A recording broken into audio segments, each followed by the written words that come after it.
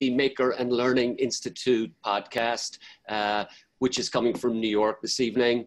The Maker and Learning Institute is a professional development initiative coming out of Marymount School of New York and was funded by the Edward E. Ford Foundation. Eric and I had an idea a few years back to actually try and reimagine professional development in education. And in the last 3 years, we've had about 500 attendees from 100 different schools partake in professional development experience at Marymount School in New York. These were things like half-day immersion experiences, innovation coaching. We actually brought parents into it, had parent talks, and often the sessions were run with students. And so this year, we're experimenting with a new channel, and that channel is the podcast, to see if that brings up different things in professional development. So welcome everyone, and tonight I want to welcome our guest, Lisa Yokana, who is at the Scarsdale Public School. And another channel that Eric has been working on is that he's created a platform for educators to actually publish. This was sort of started with that often how educators share their experiences at conferences. The second thing we thought they could do was, well, let's get them published. And based on the authors that were published on this, we started a third channel, which is the podcast. And so Lisa is published in the second edition of the From Prototype to Pitch, New Pathways in Design, Maker, and Entrepreneurship Education. And so, actually in the first one too. And Lisa's in the first one, but welcome, Lisa. We're so glad you've joined us tonight. Well, I'm glad to be here. Awesome. So do you want me to just take over now and talk a little bit? Okay, great. Yes. So in the usual format, Lisa's going to start with a presentation to give you a glimpse of what she does in Scarsdale, and then we'll go straight into the conversation about Lisa's work. Great. So I'm going to try to share my screen here. And you guys tell me, can you see that? Eric and Don? Yeah, you got it. Okay, great. So this journey began back in 2012. We have a parent foundation at Scarsdale, and they decided to give money to all 5 elementary schools to create a makerspace in each of the elementary schools. And at that point, we sort of looked around and said, wow, okay, if this is going to happen at the elementary schools, then it's going to start, it's going to trickle up eventually to the high school. I started life as an art teacher, and I noticed and I was teaching art and architecture at Scarsdale, and I noticed in my classroom how engaged students were, how excited they were, and also how students who were not traditionally quote unquote good students really shone and were able to be successful. Lisa, I don't mean to interrupt, but we can't see your slides. So can't see my slide. You want to just double check that you've shared your screen? Okay. There we go. How about now? Okay, there we go. Sorry. That's all right. Okay. So there's my, so we're STEAM, not STEM. And that's very purposeful. The A is the arts, the design piece. And also I like to think of it as agency, and we'll talk a little bit more about that. So we began by asking, what skills and mindsets do our students need for the future? We did a really deep dive into that. And we also began by talking to our students who were in college already doing engineering and comp sci. Our Board of Ed said to us, teach engineering. We want to have engineering. We want our students to go into STEM fields. And I really felt strongly that that was not enough. So we went out to our alums who were in college already doing this work, and we said, how could we have better prepared you?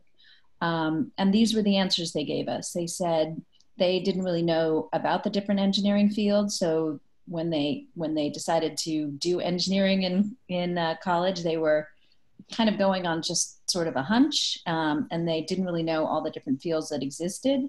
They also said They wanted to really know what sort of tools and software were out there. They felt they were really behind their classmates in engineering school because they had never really seen any of this stuff. They had never 3D modeled any of it. And then they also, this whole idea of having a hands-on making experiences, they didn't know how to take an idea that existed in their head and make it real and physical. So that whole process of taking an idea and then actually physically making it was something that they had never really experienced except in art classes. And then this whole idea of bias towards action, the idea that an innovator is someone who goes out into the world and sees opportunities and then has the creative confidence to act on them. So that's what we heard from our alums, and that was really exciting. I, at that point, was working with Agency by Design, which is a research project that's part of Project Zero, which is a decades-old research project out of Harvard Graduate School of Education, which really focuses on the learning behind the arts and through the arts. And Agency by Design is looking specifically at the learning, the thinking and learning in maker-centered classrooms. And they've really they had identified 3 capacities that led to this maker mindset, to this sense of agency. The first is looking closely, so really deeply noticing details, and then understanding sort of how those things, all the different parts of something work together. So investigating the interactions between the different parts, and that can be in objects or in systems. And then once a student looks closely at the world around them, understands that there is this design dimension of the world, that then allows them to find opportunity and look for opportunities around them to design or tinker or hack. And so I really thought those 3 things were incredibly important, and that's pretty much what we based our whole program on as we started to develop it.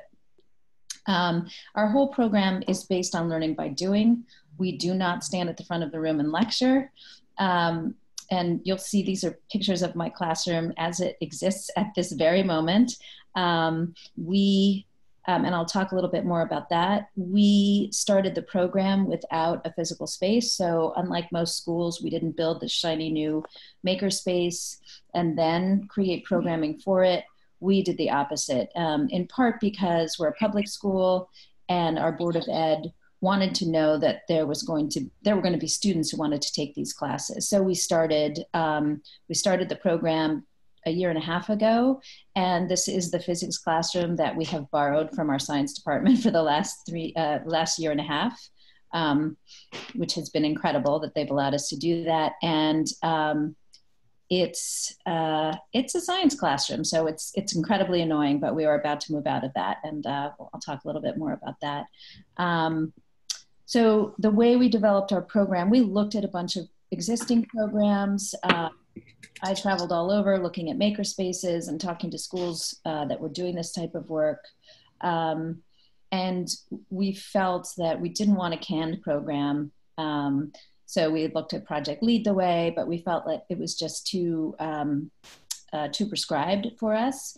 I've been doing a lot of work in design and design thinking, and I really thought that the mindsets and the skills that taught were imperative for students to learn. So we designed a 3-level sequence, and this is how it sort of plays out. Our first level are 2 electives, Introduction to Design and Fabrication and Intro to Engineering.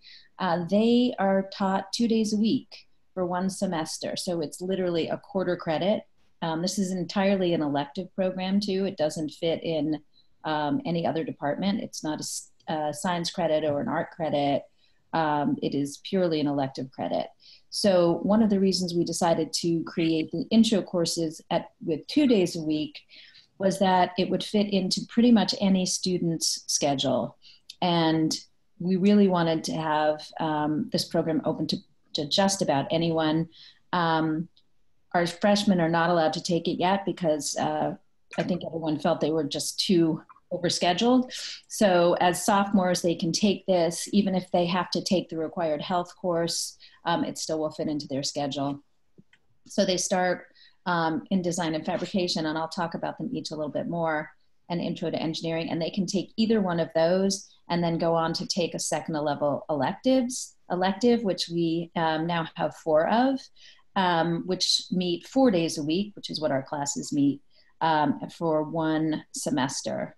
And then finally, next year we will have AT entrepreneurship, and that's something that we prototyped this year with an independent study. So I have 8 students that I've been working with all year, meeting only one day a week, which is very frustrating. But next year we will have a regular 4-day a week AT entrepreneurship. And it's AT, which means advanced topics. Scarsdale did away with advanced placement probably 12 or 13 years ago in favor of teaching sort of richer, deeper, and not running through content. So we don't have APs, but we have an AT, which is an advanced topic, which is a college level course. So in Intro to Engineering, they do some very basic things, like they do a product take apart, they do a little bit of robotics, they get a taste of it, and they learn a little teeny bit of coding and circuitry playing with the Arduinos. Then in design and fabrication, they learn the design process. They take a stab at solving a real problem. So they, in the bottom left corner, you'll see a fidget toy that someone made as they were solving for stress. They do a little intro to 3D modeling and printing. And they also learn some woodworking, and all of these skills they learn while they're solving real problems. One of the students in the bottom right corner actually made this great hot glue gun holder because they were solving for storage solutions in our room. Then our second level courses, Design for Modern Production, is a deeper dive into 3D modeling and 3D printing. We use Fusion 360 because it's cloud-based, and it's also free, which is nice. So students can work on it at home. They do a real design problem as well, and they take that problem all the way to a full-scale prototype, usually using the 3D modeling to prototype along the way. Design build, again, taking the design process, actually learning to take an idea that exists in your head, head, and make it real and physical. And they do full-scale builds, they learn woodworking, and some bit of manufacturing. So here there's 2 pictures. On the left is a prototype that was made out of triple ply cardboard. Last semester they had to create seating for a new outdoor space in our school that would encourage students to actually use that space. So on the left is a triple ply cardboard prototype. They all worked in teams and made full-scale prototypes out of triple ply cardboard, which supports weight. We did a chair fair when we invited all students to come and sit in the chairs and give feedback and actually vote. And then we created the favorite 2. You can see the chair on the right. The favorite 2 were created out of wood. So the students learned how to build and do joinery. Robotics, again, learning the design process, but here really learning sort of the nuts and bolts of how to do robotics. So it's the structure and building mechanisms in order to make something move, and also the programming piece of it, and then tackling a real problem once you've learned the basic skills. And then physical computing and wearables. This is a course that I teach. It's advanced electronics, circuitry, some programming, and in the bottom right here is a sock that one of my students created. She's a runner, and that was her solo project. So as she ran, her sock lit up, and it was great for running at night. Then, oops, what have I done? Oh, there we go.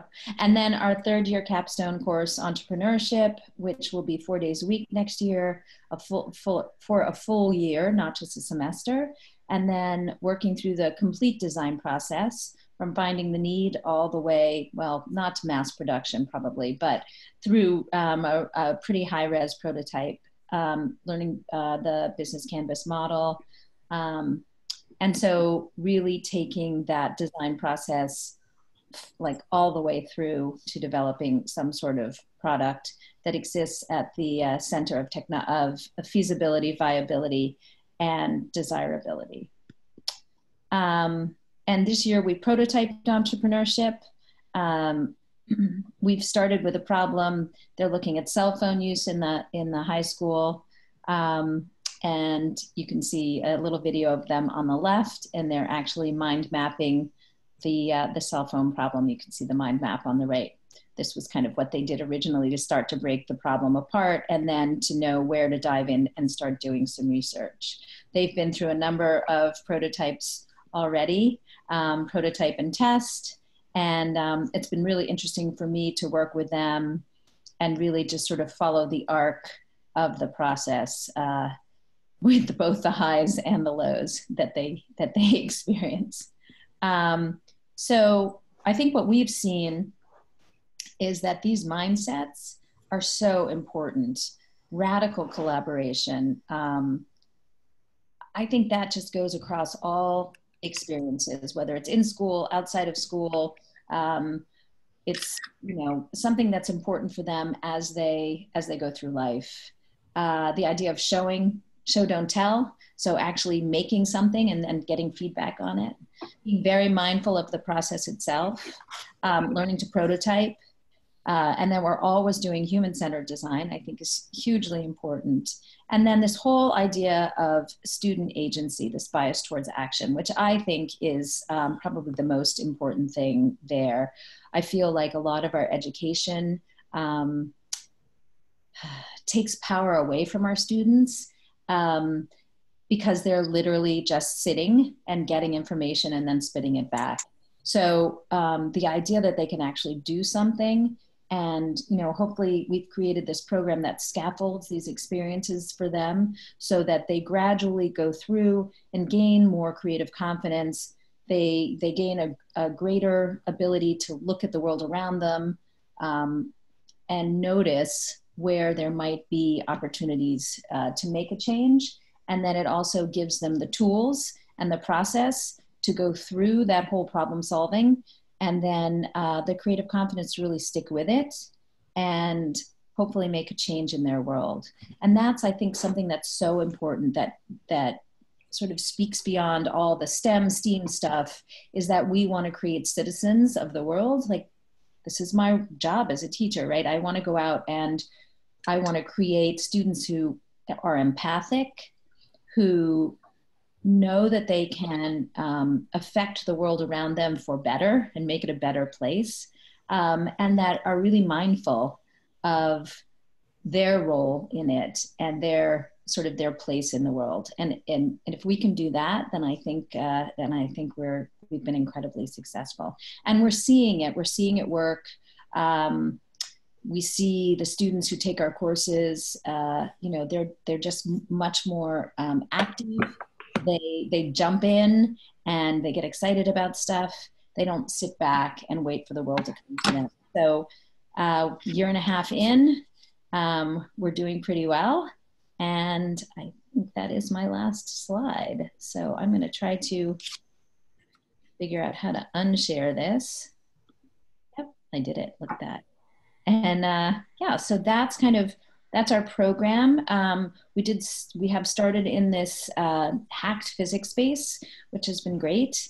And we are about to move into our 4,000 square foot design lab, which is really exciting, a week from Monday. So we have built the space after we designed the program, which is kind of the opposite of what a lot of schools do. And I think that's hugely important, rather than sort of creating this space and then wondering what in the world is going to happen in it. We have created the need and the program, and now we actually have this space that we're going to move into. And as we designed it, we really thought about it being a flexible shell, so that as technologies change and as our needs change, we can literally unplug things, roll them out the garage door, and roll new things in. Yeah, so we're going to have flexible furniture, And at one end, there's actually a woodworking space behind glazing. The other end, digital fabrication behind glazing, and then a really large center space for electronics, robotics, and more sort of general design work. So yeah, that's where we are. Right. Awesome. Thanks, Lisa, for sharing that. Awesome stuff. So here's the first thing I'm thinking. So, you know, you said program first, space later, you know, and I think that's really what's fascinating about this, because the first thing a school does when it wants to introduce a new program is it's all about the space. Where will that happen? Mm-hmm. Right. And, you know, it tends to be the big constraint, because there's the whole thing of like, where are we going to build a space? What gets lost? Where do we put it? Et cetera, et cetera. But you went straight with the program, right? But did you have to negotiate this physics lab? Like, how did you convince them? Because you still needed a space. You just didn't have an engineering space. You just needed a space, right? Yeah, it was a bit of a debate. And I think our science department is huge. And it's not that they could give up the classroom. They definitely couldn't. But I think our most advanced physics level doesn't have a lot of labs. So it seemed like they could not easily, but they could move to another classroom, sort of a regular classroom. We talked about maybe borrowing an art room, but that just didn't seem to be the right fit. And using a regular classroom wouldn't have worked either, even if we'd put different furniture in it, because we really felt we needed a sink. So a science room was kind of the way to go. And it's fairly large, so that also allowed us. We did, one of the things about it is that the tables are actually fixed to the floor, which makes me crazy. And we did, over the summer, we asked them to take out a table, which gives us a little bit more space. But it definitely is a room that is teacher-centered. You know, there's a smart board at the front and a chalkboard and a teacher desk, and then all the little tables lined up, focusing on the front table. So it's been challenging, I think, to run design classes in there and sort of break that physical mode too, because we know that, you know, physical space does really affect the way you act in a space. So that's been really challenging, and but I think it's worked, and I think it's going to be very exciting as we move into this new space to see how that sort of even invigorates these classes and invigorates our kids more. Part of what we did in designing the space was make sure that it looked like no other space in the school. There's a lot of glass, so it's transparent from the corridor to the interior. There's big windows everywhere. As you walk by the two corridors that are adjacent to it, you have full view of what's going on. The woodworking shop and the digital fabrication are behind glass walls. So we really wanted it to be transparent, both, you know, literally, physically, and we have a bright orange wall and flexible furniture. So I think the space will actually announce that it's a different kind of learning is going on in here. So I think it might actually make our jobs easier now, rather than more difficult. So yeah. So like, you know, not to get hung up on the space thing, but I think that's often what interests a lot of educators, because it is about the space. Right. And I always describe a makerspace as a collision between a science lab and an art studio. Mm-hmm. You know, because that's really what it is. Because you mentioned, well, we needed a sink. Right. You know, so they are those basic needs that you need if you want to set up some sort of engineering, design, build, whatever program. That the sink thing is important. So I guess leaning on the scientists and giving them giving up their space, you know, is a great idea. And that may be as something for our audience to think about. Like, if you're thinking about building out a program, can you go out tomorrow and look around your school mm-hmm. for a substitute space? You know, where is that? Where that might be? I mean, the science and the art room are obvious places now, but where else could that be?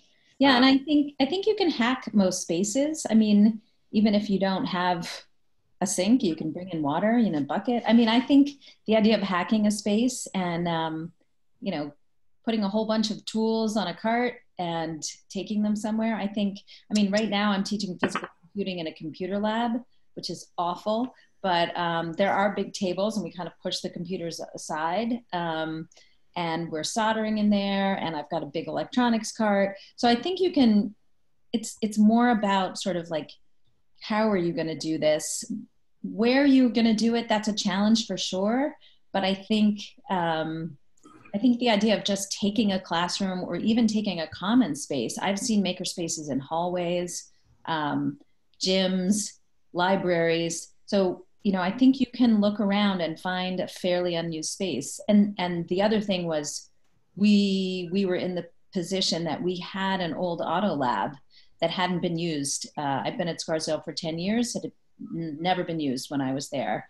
Been probably 12 to 15 years since that space had been used. And so that became the perfect place to put it, because here was this underutilized, this non-used space.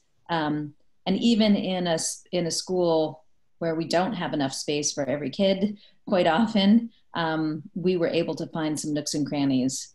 And there were times when I was doing these projects in the past where we would just take over half of a gym for a little while and, you know, bring stuff in a cart and just figure it out. So I think space is definitely an issue, but I think if you want to start something, you just, you know, kind of find a space that's not used for a few hours and make it happen there. Yeah, Lisa. And I think particularly, I often try and steer people in the direction of a low-res space. You know, it's for low-res prototyping, and that you can sort of jumpstart really quickly. But I do also warn them that this can turn into an arts and crafts center. I feel we got to be really careful with low-res prototypes, because I find that in a lot of the work I do with design thinking, is that the first step of the prototype is a low-res prototype. But if that's not really, if you don't help them understand that what this prototype is, it's about getting your idea across so it makes sense to get feedback. People poo-poo it as a, you know, arts and crafts. So I'm making this and making that. But, you know, grounding it in that initially, I think is a really good idea. But, you know, for some reason, the focus with a lot of, like, if someone doesn't see a 3D printer in a makerspace, that's what they expect to see. So it's managing those expectations.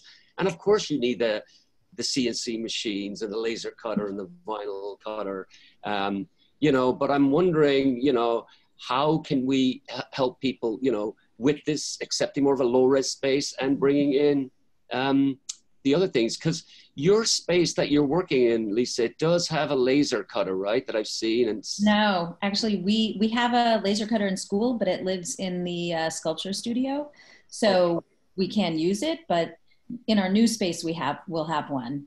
But so I had used the laser cutter when I was teaching architecture and knew what an incredible tool it was. So I knew that we needed one in our new space, but we've kind of done without it in the classroom for the last year and a half.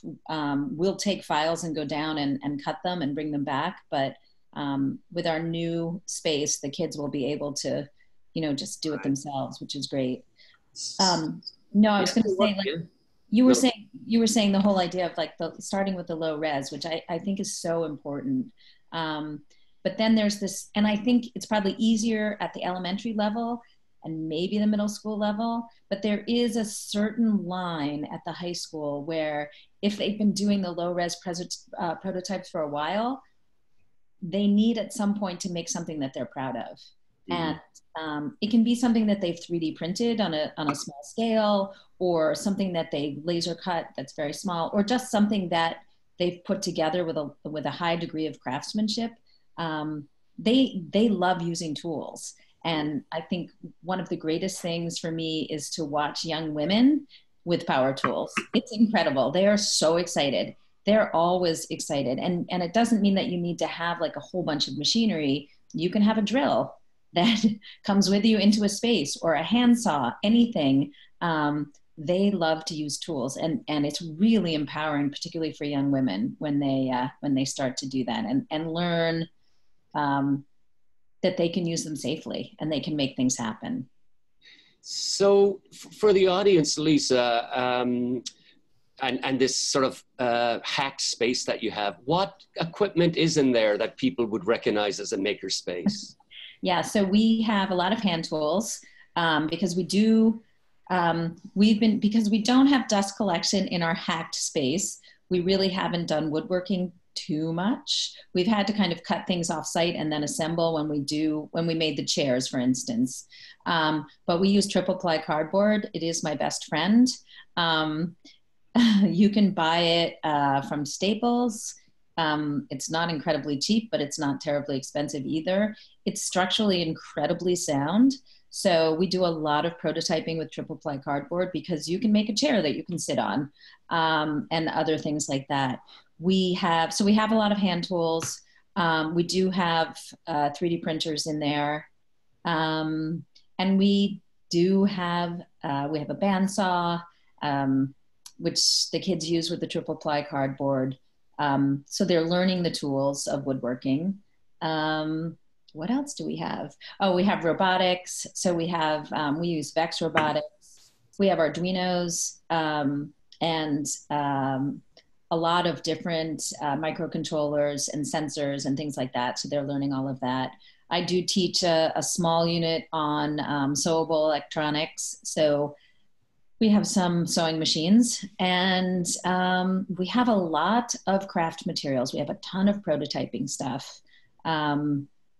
And things like scissors and rulers and X-Acto knives and, all things that are pretty easy to come by and don't require a shiny space, that you can literally put on a cart and drag around with you. Yeah, and I think that's something for the audience to take heed of as well, Lisa. If you wanted to move from low res into electronics are very easy. Again, it doesn't take you don't need all of the vacuum to get rid of the dust from laser cutters and all of that, Right. And I think maybe thinking about a program like that and how you can notch it up, because you can bring in the Arduinos very simply, it's like a next step up till maybe you eventually graduate to the really big, bigger equipment, the CNC or the laser cutters. Yeah, and I think if you don't want to dive right in with the Arduinos because they can be a little intimidating. I mean, there's things like Makey-Makeys. There's a lot of microcontrollers now that are coming with code already on them that you can, like there's the Lily Twinkle. And so there are different, and the Makey-Makey is so simple. So there's ways that younger kids or even high school kids can sort of get a taste of something. And that's also something that I did before we even had the program. I did a lot of just hacking classes, or I was doing a lot of interdisciplinary work. So part of what that became was helping teachers. I would help facilitate a maker experience in their classroom. And I think I wrote about this in the first volume I have social studies teachers who wanted to do things like have their students create a memorial to memorialize World War I. So how did you we had to actually turn a regular social studies classroom into a mini makerspace for 5 days. And so I would go in and bring my X-Acto knives and my rulers and my hot glue guns, and we would sort of set up the room. And then I would do a little demo with the kids. This is how you use an X-Acto.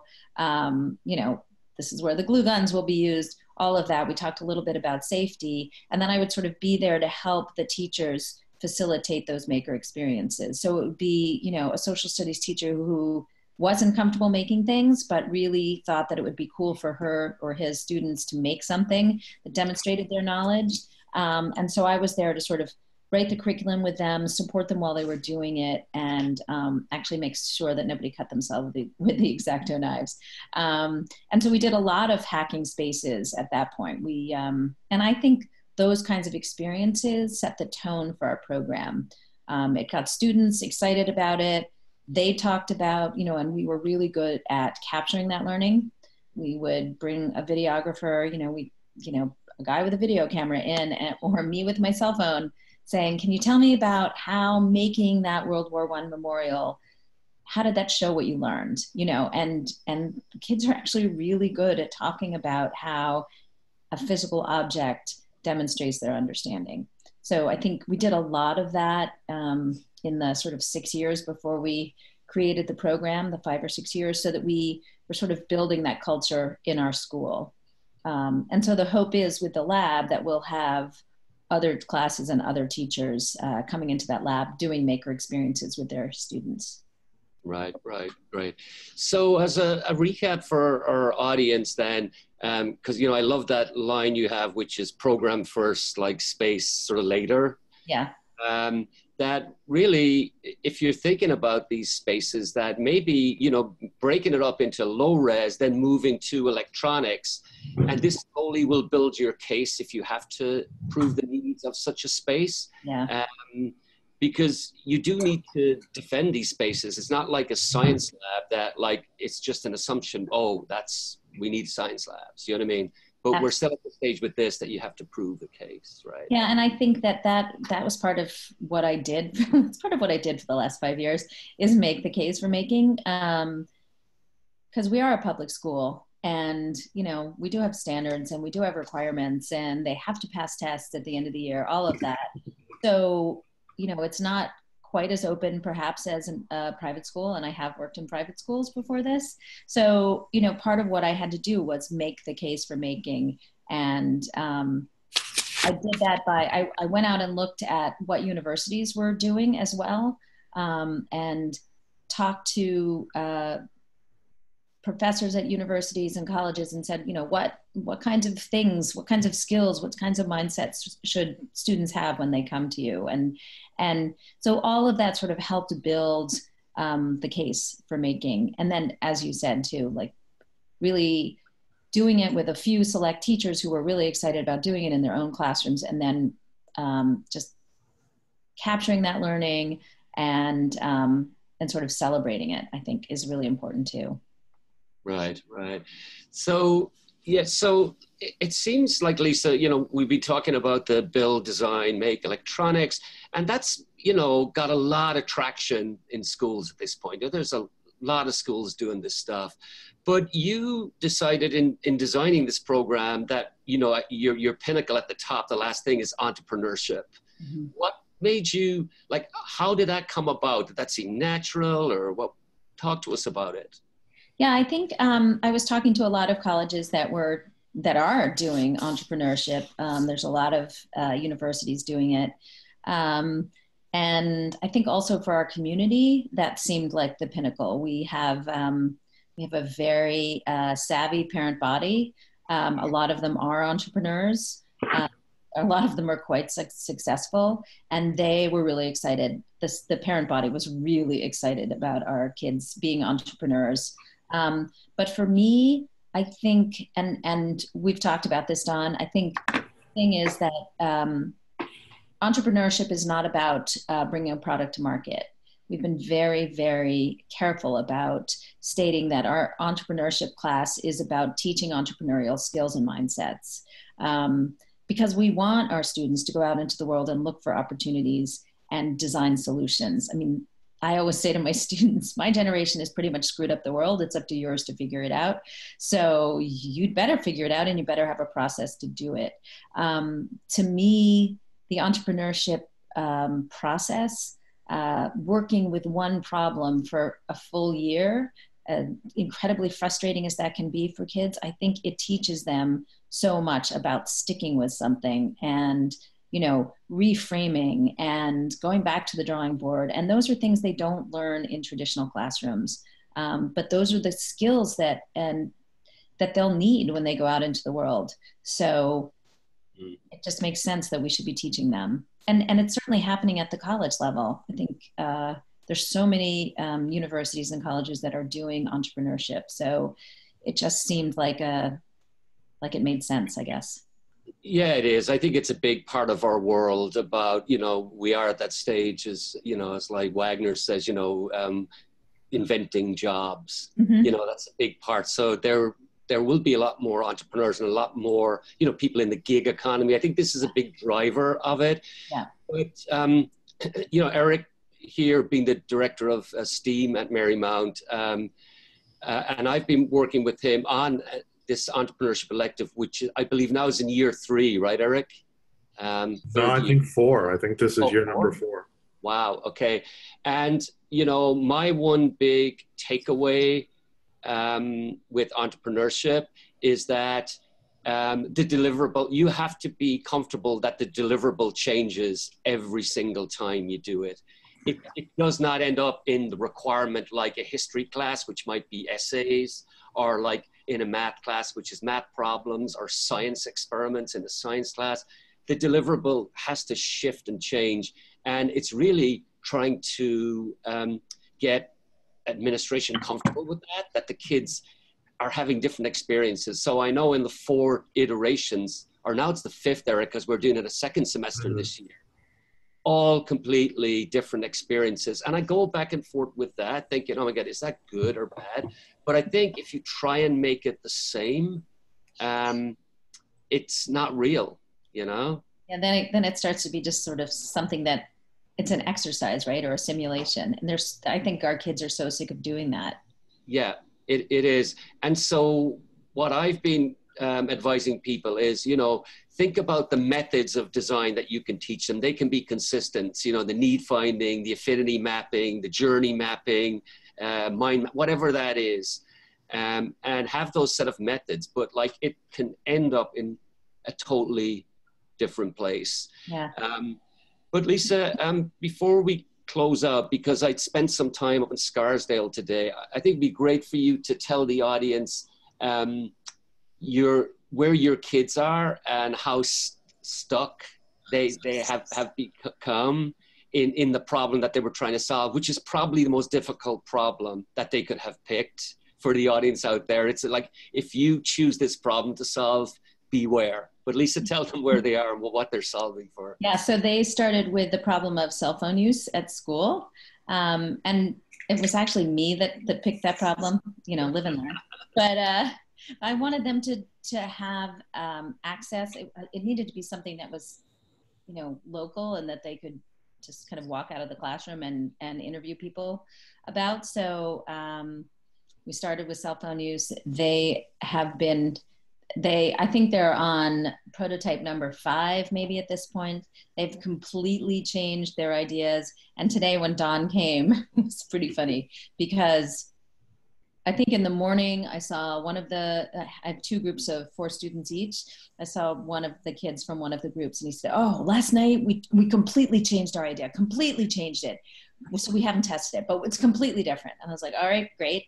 Good to know. Okay. And then the other group went out and tested today and got feedback and just sort of realized like their idea wasn't that great. And they were so dejected. So Don and I were talking to them during lunch. They missed their lunch, but it was like an energy suck out of the room. I mean, they were just so down. And I think that's one of the things, like as a teacher, that's really hard. It's hard to manage that process. It's hard to manage different groups at different stages of the process. But, you know, and then having Dawn there was so great because it was kind of like, ooh, here's this new person who's going to tell us something. And it's kind of like, they don't listen to me anymore. They've seen me like the entire year. So it's like, it's just Ms. Yokana talking. But, you know, then you have someone like Dawn come in and talk about, you know, something that you've done and success with your students. And it just sort of like opens them up again and gets them excited again. And the energy in that room from where they started today to where they ended was enormous. I mean, that shift was huge. And in the middle of looking at the business model canvas, one of them was like, oh wait, I have a new idea. Oh my gosh. And so they really, I mean, like totally shifted again, which is awesome and great.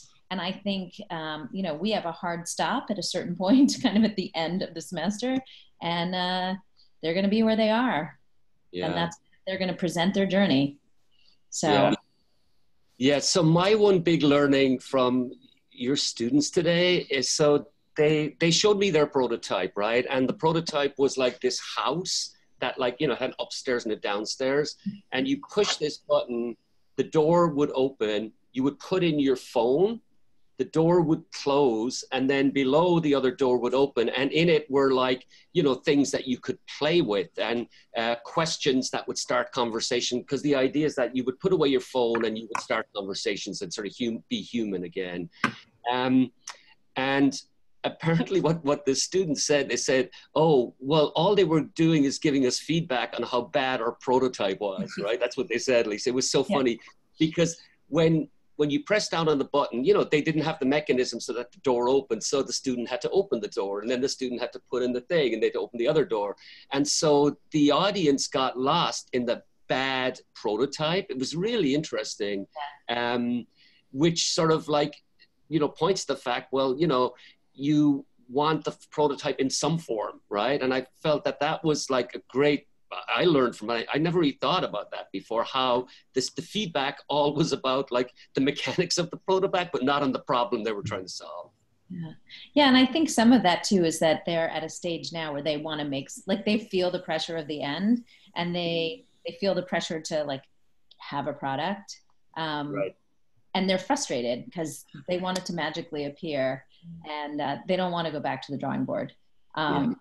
They don't want to go back to their problem statement. I mean, we tried to get them to even say what their problem statement was at this point, and they're like, "Yeah, I don't remember. I don't know." You know, so you know, they get to this point where they just almost want to be done, and that's, I think, hard, right? That's the hard part for us as facilitators of those experiences. How do you keep them going, and how do you know, continue to push them through? And it certainly, I'm still learning as I go, that's for sure.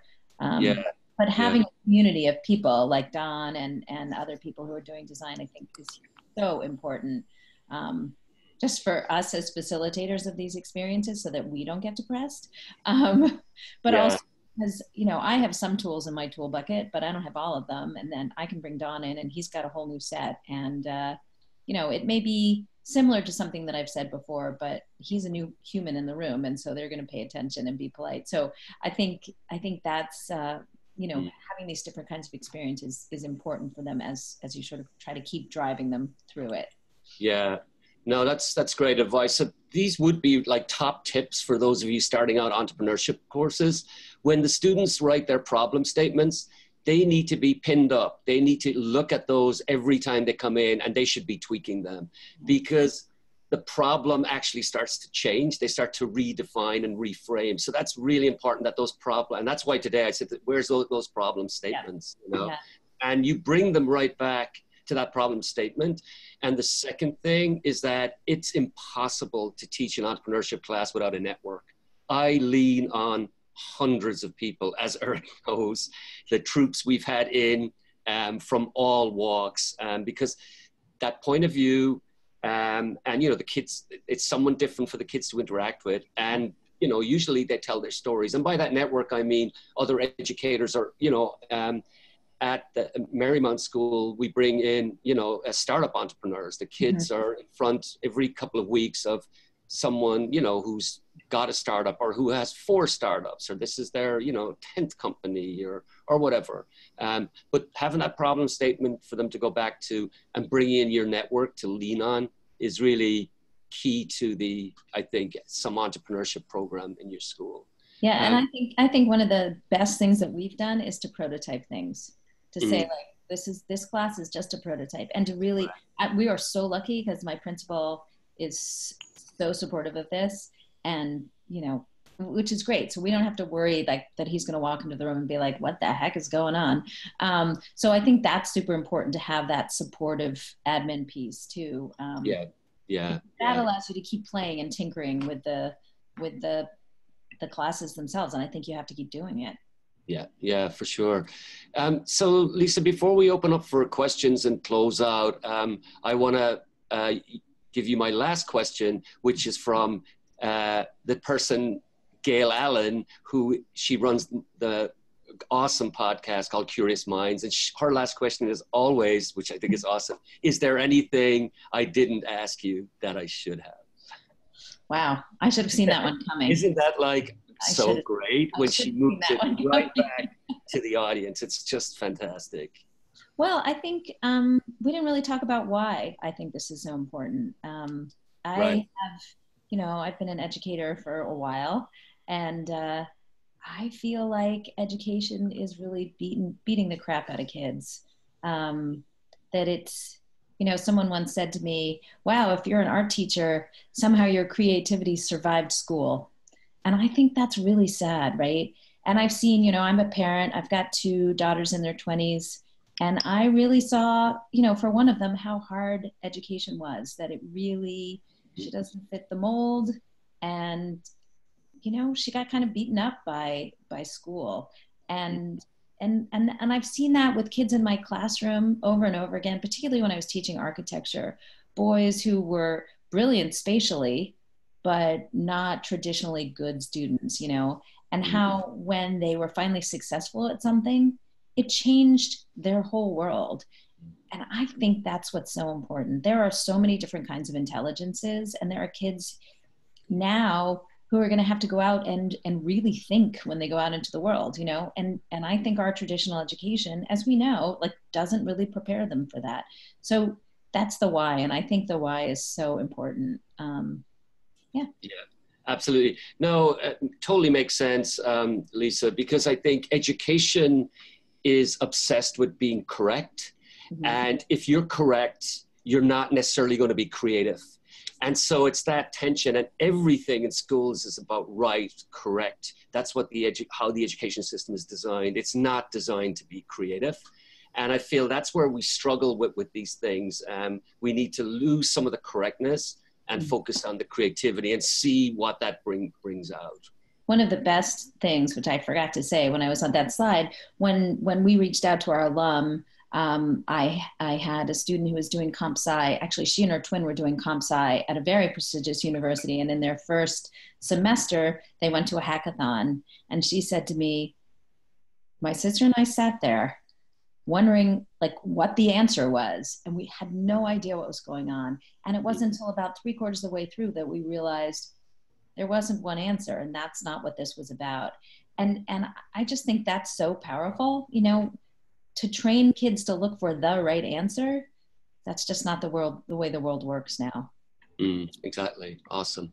So, Lisa, thank you for spending all this time with us tonight. Really appreciate it. But my pleasure.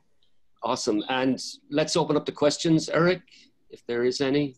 So if we have any questions, you can type them in the chat box if you want. No questions up till now. We had no. People are just riveted, Eric, I guess, right? It was a compelling presentation. I'll give you that. Well, Eric, it was. I learned a lot.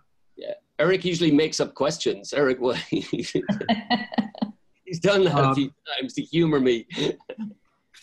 Yeah, I don't think I want to do that tonight. I won't give you a hard time about it. But no, I just, you know, I go back to one of the things that you said as well, which was the program comes first and then the space. And I think if we were going to be honest about the work that we've done at Marymount, when we put in our Fab Lab now 6 years ago, it was the space first and then the program. And I always tell the story, when we opened up the space, we heard crickets because people didn't know what the space was. And I don't think we could adequately explain what it was. But when we opened our space at Fifth Avenue, the program was sort of there already. So it was easy to build a space around the program that we had.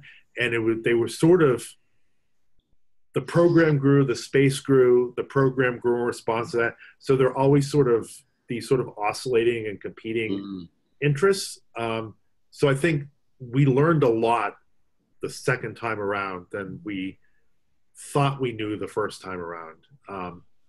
And it was a really good lesson for us to learn as well. I can't tell you how many schools call me.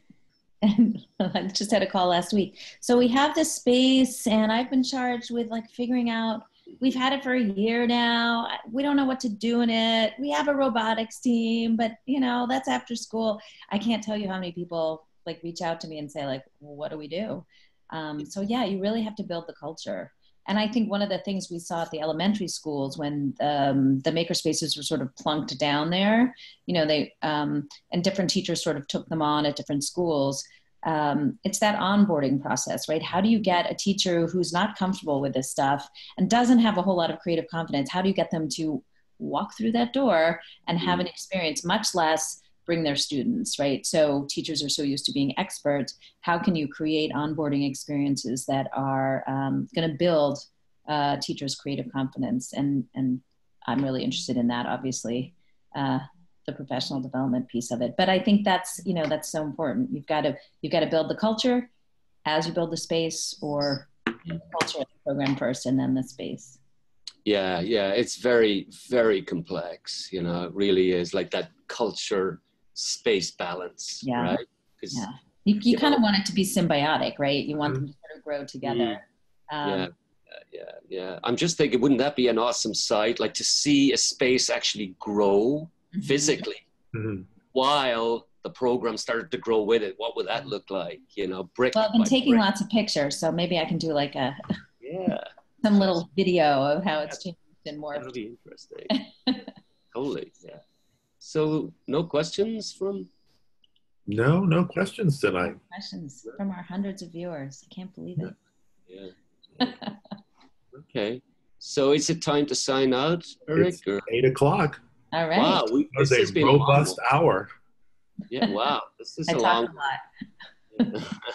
I thought it was really good. I love the freedom and the flexibility of the conversation. So. Yeah. Because what we didn't talk, which we could do a whole other thing on, is the way you chose your user group to design the space, you know, which was all about reaching out to your alums. That's a whole other conversation.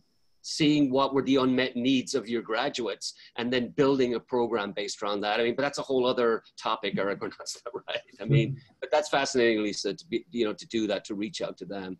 And build a program out of their unmet needs. You know? Yeah, I think that was part of just making the case for our Board of Ed too. I think that was, it made sense. Smart. Okay, well, thanks for joining it. Thanks, Lisa. Thank you.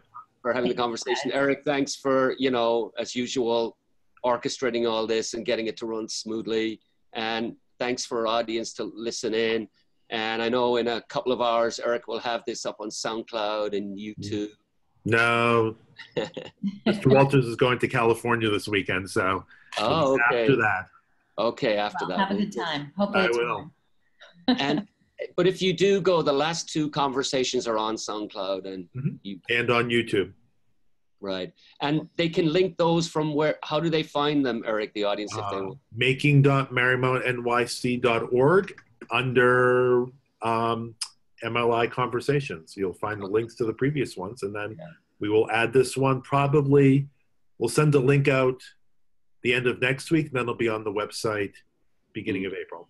Right. So just Googling Marymount and Maker and Learning Institute should bring you right there. Okay, awesome.